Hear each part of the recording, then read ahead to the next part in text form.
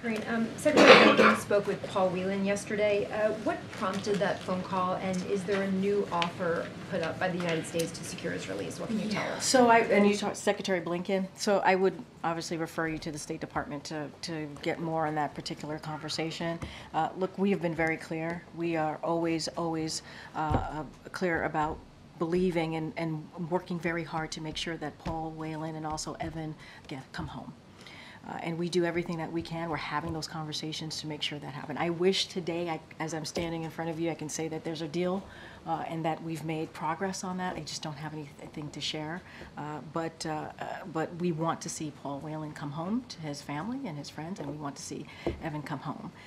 And don't have anything to share on any deal or any further discussion, but obviously we have been very, very clear about that. No deal, but can you say that there's been another offer? I just don't have anything to share about another offer. As you know, in the past we have put forth offers that has not been taken seriously by the Russians, and we're going to continue to do everything that we can to get them home to their families and loved ones.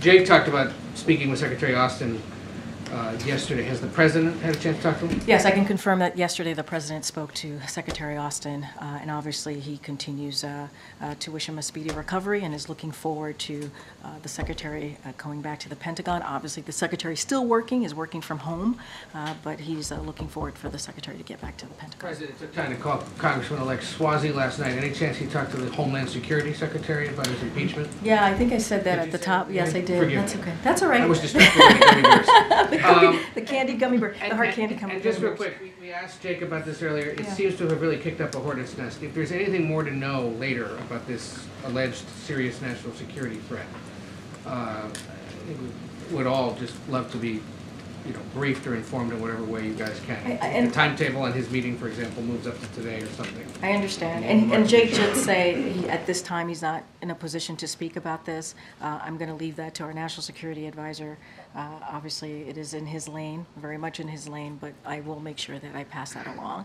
But yes, just to answer your first question, as I did moments ago, the President did call Secretary Mayorkas earlier today, and they had a conversation.